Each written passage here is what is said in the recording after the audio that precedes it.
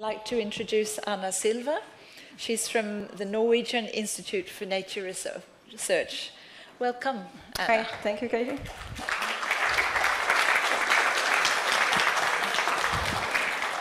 Hi, good afternoon. I'd like to start my presentation by thanking the organization for inviting me here today.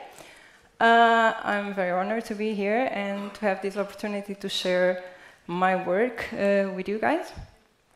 So I have to admit that I'm a little bit scared because the organization asked us, like, okay, could you please talk about fish motion? And I was like, perfect, yeah, I know a little bit about this. I can come here and talk. And all of a sudden, I got the program with all the titles of the presentations. And I'm like, oh, okay, this sounds a little bit different from what I do. So, yeah. But so I was sitting and listening to all of these nice thoughts, and I was thinking, like, oh, how should I integrate my talk on here? And the thing is, this morning, we heard, like, really amazing talks, and they were all about, like, how fish move from one side of the world to another side of the world, and how fish have been changing all over the years. And, you know, like, even in the afternoon now, we also listen about this amazing phenomenon of like migration of eels, that they can move like up to 5,000 kilometers to go to the Sargasso Sea. We also heard about how like the climate change can impact like fish movement. But the truth is, just like us, like for us to run a marathon, we have to learn how to walk first. And that's the part that I'm talking here today, is like how do fish move from place A to place B. So I'm not going to talk about big migrations or big movements, but small, tiny movements that are very important for fish, because if instead of going to left, they go to right, they may end up in the wrong place and die. So that's also very important for fish. So let's go through a little bit of this phenomenon. And my presentation is divided in two parts. The first one is a little bit of theoretical part. And the second one, I'll try to explain how can we apply all the knowledge that we have in terms of theory and how fish move and everything in a conservation aspect. How can we put that in a practical way? What can we do to help them? So I start my presentation by challenging you a little bit and try to ask you, like, so what do these animals have in common? What does a cow have in common with a bumblebee or an elephant, or even with us? Any thoughts?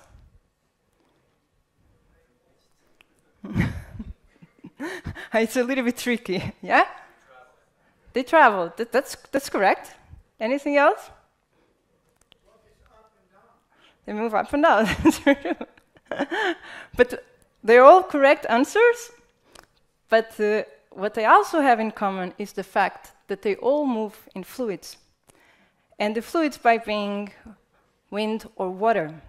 Usually we think about fluids as water, but don't forget that wind is also a fluid. So yeah, and that they not only move, but only by existing, they're already interacting with the fluids. And what I want to do here today is, like, I'm going to talk about fish and how do they interact with the fluid motion, to what we call hydrodynamics. And it's like these interactions that allow fish to know where to go, or help fish to guide them to go left, right, up and down, like we're talking as well, and to travel, like small travels, big travels, etc. So I want you to imagine that you're a fish. So try to feel like a fish and try to think like a fish. So like if you are in a swimming pool and if you try to sit and go down in a swimming pool, what do you feel? I've tried that a couple of times and I didn't succeed very well. It was a little bit difficult, you know. I had like go left, right, I tried to think and it didn't really work out. And it's the same, like, I don't know, any of you here dived before? Yeah? Okay, so you experience that you put weights and sometimes it doesn't work very well, but you're still putting, eventually you can dive, right? And so why does that happen? And that's exactly what a fish feels when it's inside water. That's because of all these forces that the fish is experiencing. So it's experienced forces that make him to go up, and then we have gravity to pull him down, And then we have these forces that are like against the fish, that kind of called the drag forces, and then fish trying to move forward, and then we have all these thrust forces as well. So it's a combination of forces acting on a fish. So when he stands still in the water, you can feel all of these forces acting, and he's trying to get balance and stability. But when he moves, it happens the same that happens when we're trying to swim. And this here is like an image of a swimmer, and it's like her last 40 minutes before she got her golden medal in the Olympic Games in 2012 in London. And if you look, she's using her arms, using her feet, using her legs, just like we do when we're swimming. And that's exactly what the fish do. Like here we have an image of a manta ray, and you can see that's almost like the same movement with the pectoral fins of the, with the appendix of the manta. So it's almost like the same. So fish use these appendices, use their pectoral fins, they use their tail, and they use all of these to try to get to this synergy between the motion of the water and their own motion. So next, I'm going to show a small video.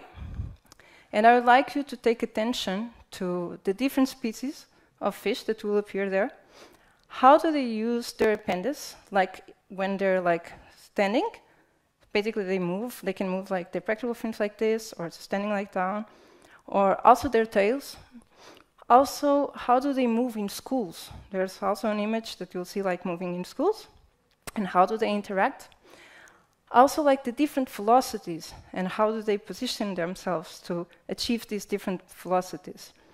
So let's try to see if this works.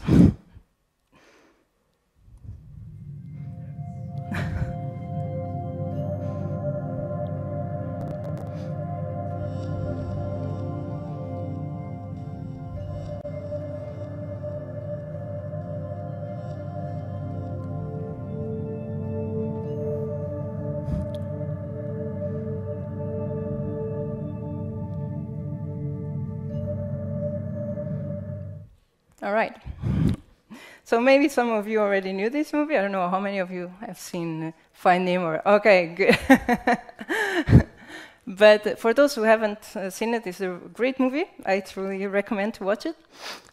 And one of the peculiarities of this movie is it's not only just funny and very interesting, but also the fact that behind the scenes we had Dr. Adam from the University of Washington, and is an expert in biomechanics. And he was advising the people that were producing the movie about how fish move their appendix and how the different species move and how do they position themselves when they do this like bird speeding, that's like the very fast speeding, and etc. So there's a little bit more behind. So next time that you watch a movie, or for those that have never watched a movie, please just retain this in your mind and just try to figure out what they're doing, because it does really work. It's really, really fun. So basically fish, they use their different appendices to interact with water. And by doing that, they also create like these different recirculation areas and etc. And this is like you can see here on the right side. So this is our different planes, like on horizontal and transversal and longitudinal, of what happens when the fish swim.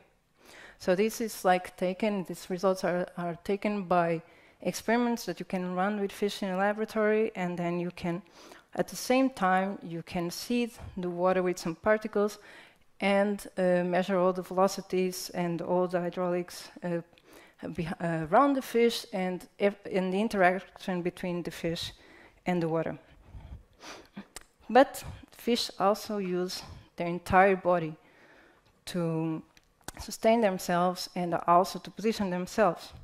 So they not only have to move back and forward, but they also have to position and stabilize when they are inside water. And so some of the fish, like this morning we heard like talking about the evolution of the fish, And this is a sturgeon, is a primitive fish, so not so much fluted, but maybe you can talk a little bit more about that here. So what happened here is like one of the things like the sturgeon does to stabilize is like it tilts its body. It changes what we call the body angle of attack. So the way that he positioned himself, this to balance his forces with the forces of the water. So what happens is like when we have an increase of velocity, as you can see in that graph on the left side. Let's see if this works. Okay, perfect. So you have like the angle here, the position of the fish, the body of the fish, and here you have the flow speed, meaning the velocity of the water. So if the velocity increase, then the angle decrease, meaning that it goes from this position to this position. And as you can see here, then there's a higher balance in terms of forces that makes it the fish will not move like this. So meaning, like the fish is trying to create this combination with the water motion and its motion at the same time that it's trying to reduce its energetic expenditure, either to move or also to stabilize in the water.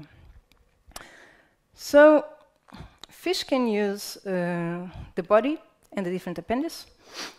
And depending on how they use it, and in terms of extension of the body that they use, and etc., to swim, they can be classified in the different types. They can be classified as anguilliforms, like the eels. And the eels, they use the entire body to navigate, and they have this anguilliform way of swimming, like all this, they curve all the body. Or, for instance, like the tuna, it mainly uses its tail to create all these forces that allow him to propel. So fish have like different ways of using, and all of this is related, once again, and that's what I would like to emphasize, is related to decrease the energy that's associated to the locomotion, to their swimming. So until now, I've been talking about how do fish connect with the water and how do they position themselves in water. But what happens, like, they have to understand about all these variations and fluctuations in water. And so how do they do that? Just like us, they have the central system that is composed by the inner ear and also for the lateral line. Maybe most of you have heard about it. And in a lateral line, you have these superficial and canal neuromas that are structures that allow fish to feel these different variations of water and these different fluctuations. So, for instance, here, you can see that the fish, like, imagine that this is the center of the sign that the fish is feeling, and then you can see that it can feel through the front, and then all along its body, and etc. And this is like how fish can detect the different cues and the different vibrations and different fluctuations in terms of hydrodynamics. And fish feel it, it's not a point, so fish can feel it through all the entire body. And it's like the way that they feel that then make them to react differently, if they go to left, right, up, down, and to move in the very different angles.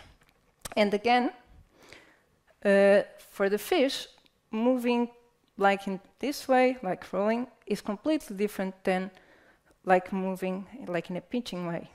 Like, as you can imagine, moving this way, it's much more energetic, costly than moving like this. So it's also a challenge for them. So they avoid this type of positioning, and that's what sturgeon was doing as well.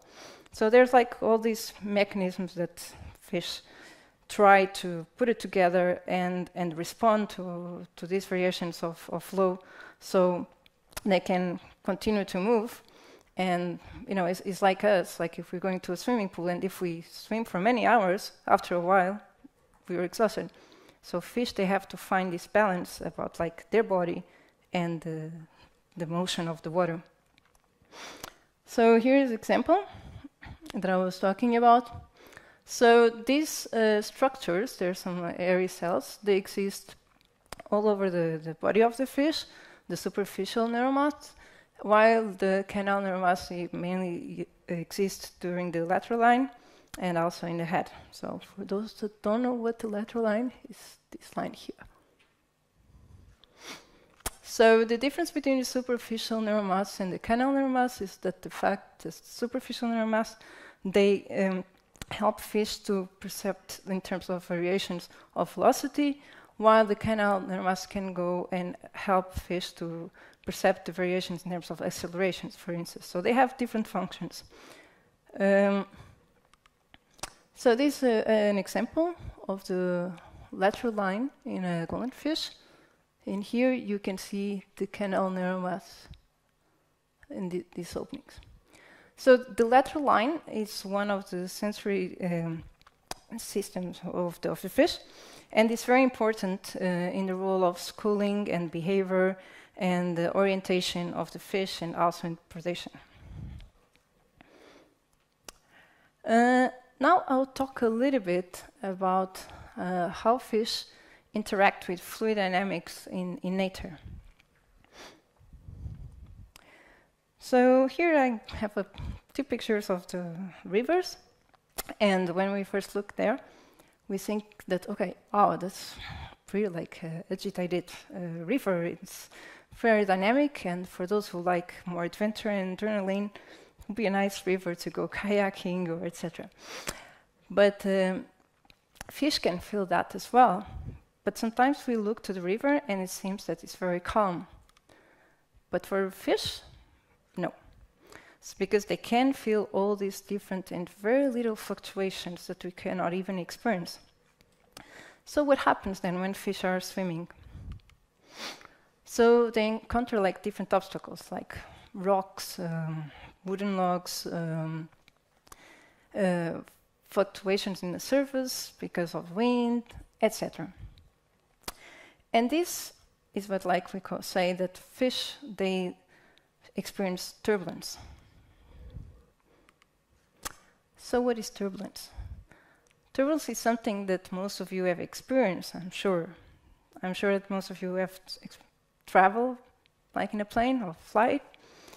And sometimes the captain says, okay, you know, like just fasten your belts because we're going to pass through a turbulent area. And most of us, we don't like that turbulent area because it's pretty agitated. And in fact, for curiosity, when we feel a little bit of turbulence, it means that the plane drops around 1 to 3 meters of height. And that's because of variations of pressures between the different layers. So it's the same in water. And that's what the fish experience. So turbulence appears because of the interaction of the flow and different structures. From the bottom, topography, banks, and structures like rocks. And there are some relevant parameters of turbulence that help to quantify turbulence that are also very important for fish. One of them is turbulence intensity, and basically represents the intensity of the velocity fluctuations, so how fast velocity change. The other one is turbulence kinetic energy. Like the name says, it's like the energy associated to those fluctuations. Then we have Reynolds shear stress. That is basically the imagine like that you have two different layers, one moving towards this direction, the other one moving that direction. So it's basically like the force like between these two layers. And fish also can feel that. And then we have the eddy size and vorticity. That is easier for us to understand because we can see the eddies in rivers. So when I talk about turbulence, I think about Leonardo da Vinci. And you ask me, like, why Leonardo da Vinci? Why not someone else? Well, Leonardo da Vinci was a great painter, as most of us know. But he was also an inventor, and he had many different interests. And one of them was hydrodynamics. And in fact, he was the first person that described a phenomenon that exists in rivers, and that was later described in relation to fish movement. and they end up being the cover of Science.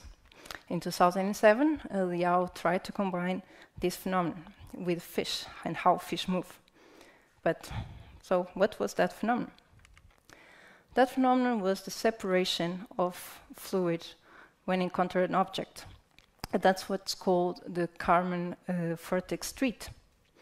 And this is the same that we have like in a rock. So basically you have the separation of the fluid because of an obstacle, and then you have recirculation layers that they move parallel one to another one and they interact. And Liao found that fish, they use the energy associated to those recirculation areas to move forward. So they position themselves and they position their body and their muscle, and they can just use that energy to move forward. So this is a figure of the paper from Liao, where he shows how fish position themselves relatively to the eddy and how they can use that energy and propel and move forward and reduce the energy that they had to spend to move if they was not use that that process. So very smart. But this process not only happens when you have a rock or an obstacle, but also fish when they are swimming in school, and like you saw it in the movie, you have the fish swimming in schools, and they're all swimming more or less at the same distance, either in their horizontal plane or also in the vertical plane. And that has a justification. Why does that happen? And that happens because the fish themselves, they also create these recirculation areas, almost like a rock. And again, they use that energy. And this phenomenon is the same that we see in birds. I'm sure all of you have seen like birds flying and migrating in a V shape. And it's the same process. So you have, for instance, like here, you have the image of a geese, and usually geese, they fly in a V shape. And the one on the top is the leader, and the leader is usually the stronger bird. The second one here is the second leader. It's like not the strongest, but the second strong. And then if you see, they also create these recirculation areas where you have some vorticity and some energy associated, and they can use this to keep moving. If they end up in this area, they just go back. So I think it's very interesting that both fish and birds, they use the same system. In fact, like for instance with birds, they can decrease up to 20% of their energy to fly just by using these recirculation areas. So again, I think this is a good example that fluid is not only water, but it's also air. So depending on their size, the eddies can or cannot help fish swimming. Until now, I was showing that they always help fish swimming, and they can use that energy and propel. But that depends of the relation of the eddy size and the relation of the total length of the fish. So for eddy size that are smaller than fish, up to 2/3 of the total length of the fish, they can help fish swimming. But if they're too big, then they can make fish to lose stability or posture or lose like control. And what happens is like they decrease swimming performance of fish. All of a sudden fish start moving in all directions, they get very lost, and then they don't know what to do, and they start to trying to move forward and put more energy, and they end up being very tired. And what is the problem of this happening? The problem is like, for instance, like Liz talked this morning, like one of the main factors that also impact fish and fish population is like human and human disturbance. And one of the main problems here is like hydropower. Hydropower, tunnels, turbines, fish, they end up in turbines. Why? because in front of intakes, usually we have these huge recirculation areas. And this would happen. So they lose stability, they keep fighting, and then they end up being dragged to the tunnels or to turbines, and etc. So just a small movement may end up in their death. Another aspect that is very important is that shear stress that I talked before. So in one of my research, I study like barbels, like small barbels and big barbels, and in a fishway. So fishway, I don't know if you're familiar with the term, but a fishway is like a structure that helps fish going from downstream to upstream when they have like a barrier. And so basically what I found out is that the small fish, they do struggle more in the presence of very high levels of shears when those forces are very high. What that makes sense, because like bigger fish are like more robust and they can pass that. So turbulence is very important to define fish movement in a small scale or in a fine scale.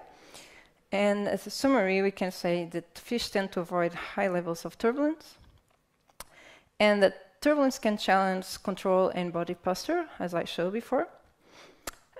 Fish swimming performance reduced by high turbulence intensity, meaning if those fluctuations of velocity are very high, then swimming performance decrease. It's like fish cannot swim so well, they cannot move so well. So more turbulent flows increase oxygen consumption. That's also another aspect.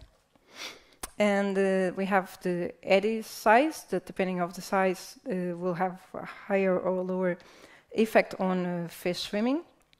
And that fish can use the energy associated to the eddies, and also that fish avoid these areas of high renal shear stress. But it's not only turbulence that affects fish, but also water velocity. And again, this is all a matter of energy. It's all a matter of how fish can keep their energy. Because if they spend too much energy, for instance, during their migrations, imagine like in the previous talk, we're talking about eels and migration of eels. So if they spend all their energy like trying to reach the Sargasso Sea, once that they reach the Sargasso Sea, they don't have the strength to spawn anymore. So fish have to play smart, and they have to try to orientate themselves in a way that they don't use all their energy. So it's the same with water velocity. So when the water velocity increases, the oxygen consumption of fish also increase, and that means then fish like end up getting more tired. So there's an increase in terms of energy. And what fish do, it's like they try to position themselves to avoid big variations of velocity. It's what they call the gradient direction strategy. So when they feel that the velocity is going like stronger, then they try to change their positioning, and then they try to avoid these big variations, and they keep trying to go with the flow more or less. They don't go with the flow, but they go towards that direction. And the same happens for acceleration. Acceleration meaning like the big fluctuation in terms of velocity. So usually fish tend to avoid acceleration, and this is like what Eva Anders, she showed in her research, where each arrow represents salmon smolt, and the tip of the arrow represents the head of the smolt. And what you saw, it's like in areas of high acceleration that are in red, then the fish, they change their rheotaxic position. That means they change their orientation. So instead of going like tail first, they move to head first and vice versa. So, but acceleration can also attract fish. So it's a little bit complex because what I've been talking about here is like generally what happens to most of fish, but some species, they react differently. So when we think about fish, swimming, hydrodynamics, fluid motion, we have to think that the effects of hydraulics on fluid motion, on fish swimming behavior, it changes according to the magnitude and direction of the hydraulic components, and very much depends of the fish species, life stage, and the physiological condition of the fish as well. For instance, a species that's under stress will respond differently to the same magnitude or the same orientation of an hydraulic variable if it was okay. It's the same thing happens to us if we have a flu or if we are healthy, right? It's the same thing. So until now I've been talking pretty much about the theoretical perspective of what we call a little bit of biomechanics and hydrodynamics. But how can we use all of this knowledge and put it in practice? How can we use this to help fish conservation and to help managers to understand how can improve things? So now I'm going to present a little bit of studies that I've been working on.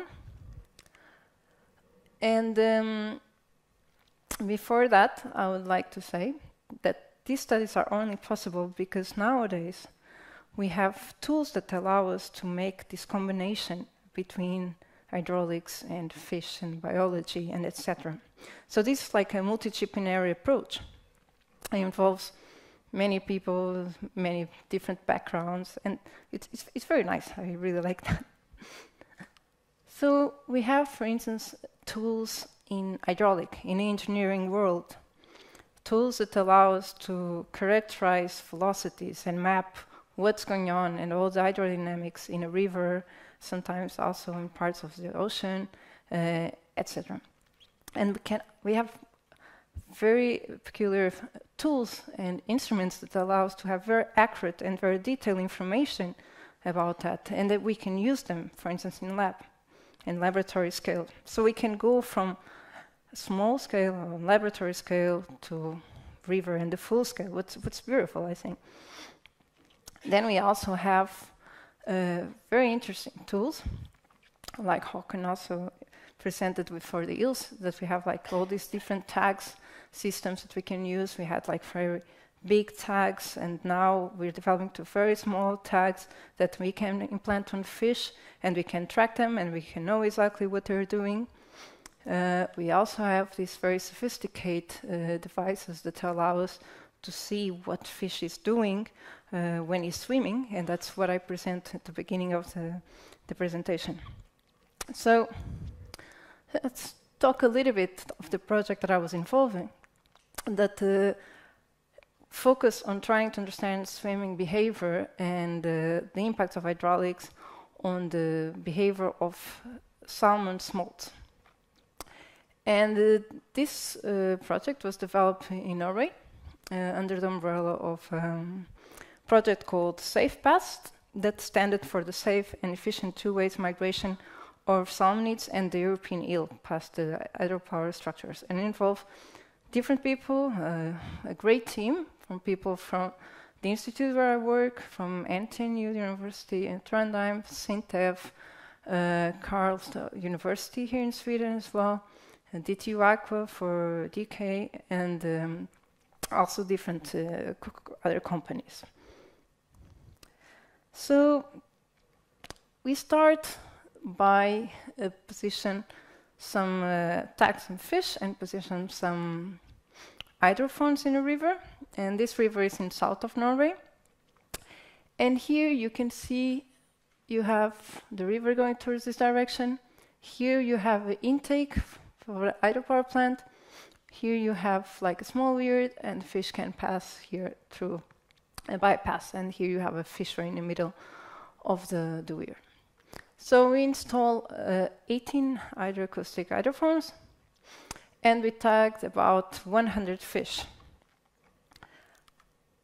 After that, we managed to have the position of all the fish every 5 seconds. So again, we're not talking about a large scale, but a very small scale. And we also went around with a very funny boat, and we could get information about all the hydrodynamics of the flow in that area of the river. And we also modeled that in what's called a CFD, a computational fluid dynamics system, so in the lab. So we had all the biological data and all the hydraulic data, and then we combined that. And by combining that, we could start having some answers of, like, where do fish go, and what is affecting fish, and what is the cause of the fish going left or right, or one of the causes, because there are several ones. So we start by trying to understand why fish end up going to the tunnels and to the turbines, or why did fish end up passing. So we had about 42 fish going to the tunnel, and about 46 fish going through the bypass. And the idea is that they all go through the bypass so they can keep going to the sea and not end up in the turbines. So we divide the river in 4 different areas, from the west to the east bank.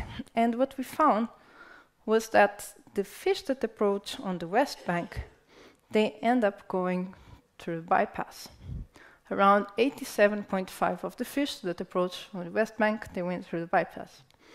While 62.5% of the fish that approach on the east bank, they end up in the intake. So we thought, okay, maybe there's something behind this.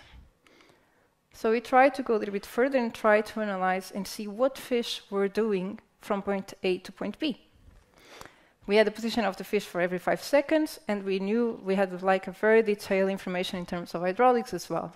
So we tried to understand like fish swimming speed, so was the velocity the fish was from one point to another one, and what we call the angular difference, that was the difference between the direction of the fish and the direction of the flow.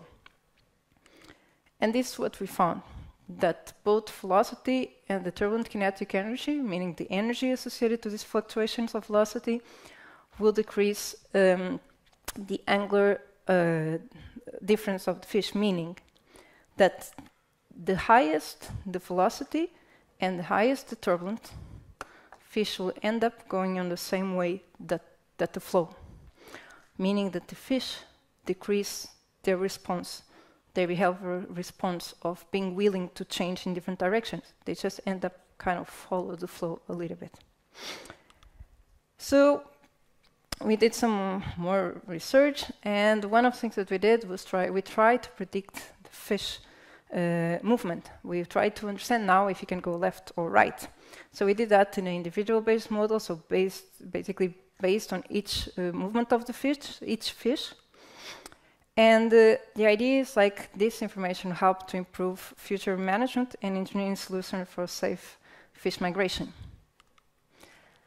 And so nowadays what we're trying to do is trying to find a solution for fish, so the fish don't go towards the intake and they end up going to that direction. And we're doing some hydraulic modeling that helps us to study like different configurations of different structures, so to be implemented. Hopefully will be implemented in the field this spring. I don't know if I have time just to show a quick case. This is a second case that we did something similar.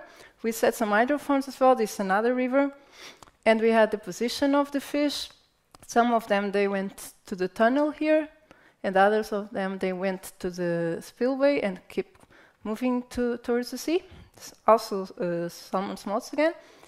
And here we try to apply different measures from changing the bank of the river here in this area, put some spurs here and deflectors, and by analyzing all the hydraulics again and overlapping the position of the fish, then we could get like a prediction of what could be a good mitigation measure and what could we use in the field. We also tested in terms of economical costs, in terms of implementation, the effect of migration, etc.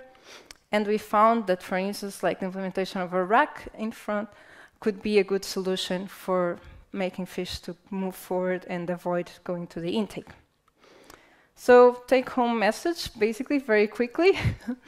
So I wanted to keep in mind that the fish movement emerged from the interaction with fluid hydrodynamics. It's not an orange. We don't put the fish in water and not just go with the flow. It's a little bit more complex. Fish can feel, and then they react to these variations. The fish use their appendix to navigate and to maneuver. And they also use the hydrodynamics of the flow to reduce the energy to swim. And this navigation is mediated by different hydraulic clues. And it's very important that we use all this theory and knowledge that we have and apply it, because this will allow us to improve fish conservation. And that's it. Thank you.